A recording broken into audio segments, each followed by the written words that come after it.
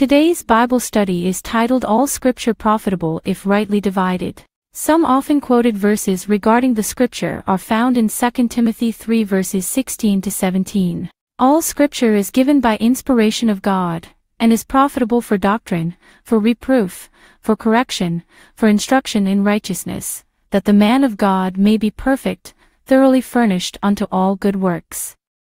2 Timothy 3 verses 16 to 17 KJV. Let's look beneath the hood of these verses and the setting in which they are found.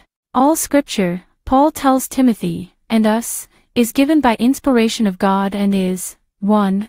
Profitable for doctrine, foundational teaching, 2. Profitable for reproof, that which is tested and proved, 3. Profitable for correction, straightening up again, and 4. Profitable for instruction, education and training, in righteousness.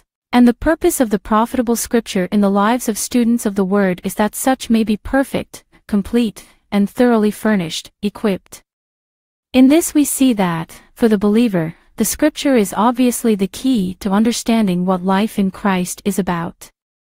But before we go willy-nilly all over the Word of truth, seeking to apply any and everything therein, we need to back up and remember what the Apostle Paul said as preface to the profitable Scripture. Key to understanding the content/intent of 2 Timothy 3 verses 16 to 17, we find Paul qualifying the profitability of the Scripture noting, "Study to shew thyself approved unto God, a workman that needeth not to be ashamed, rightly dividing the word of truth." 2 Timothy 2 verse 15 KJV. By this instruction, we can derive that while all Scripture is profitable, we can only gain the intended profit as we study in such way and are rightly dividing the word of truth. What is meant by this, you might ask? It is simple, and examples of the simplicity include such as 1. God, speaking to Noah, said, "The end of all flesh is come before me, for the earth is filled with violence through them, and behold, I will destroy them with the earth. Make thee an ark," Genesis 6 verses 13 to 14 KJV. But are you instructed to do this? 2. Abraham was instructed by God to "Take now thy son, thine only son Isaac, whom thou lovest, and get thee into the land of Moriah, and offer him there for a burnt offering upon one of the mountains which I will tell thee of." Genesis 22 verse 2 KJV. But are you likewise instructed?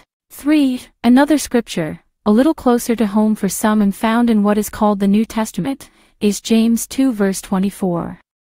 This verse states, "Ye see then how that by works a man is justified, and not by faith only." But how does that fit Ephesians 2 verses 8 to 9 that says by grace through faith alone? It doesn't seem to line up, and it will not unless you rightly divide the mystery gospel of grace from that of the prophetic kingdom/circumcision gospel. Only as we rightly divide the word of truth do we recognize the simplicity many miss, namely that, while all of the Scripture is for you and thereby profitable, it is not all to you. Example, not all intended to be your immediate instruction or rule of faith and practice. And so, to be benefited by study of the Scripture as God intends, we must learn right division to get the message He intends us to receive, believe and rest therein. Believer, learn to rightly divide the word of truth and be profited thereby. Thank you for listening to this Bible study today.